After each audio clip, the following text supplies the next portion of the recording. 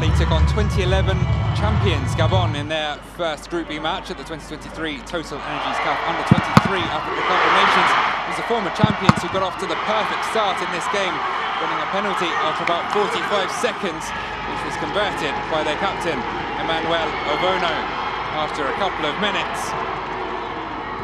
Mali steadied the ship though, survived a few scares after that. They would eventually get a penalty of their own 20 minutes later.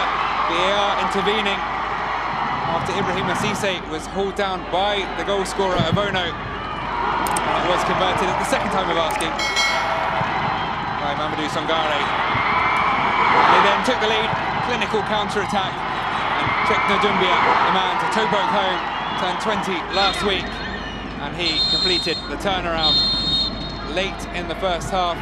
Stoppage time. Francois Bekele, the Gabon keeper, saw red for handling outside his box. VAR involved again. Despite their numerical disadvantage, credit to Gabon. They kept fighting in the second half. Didn't conjure up that many chances, but had a good amount of the ball.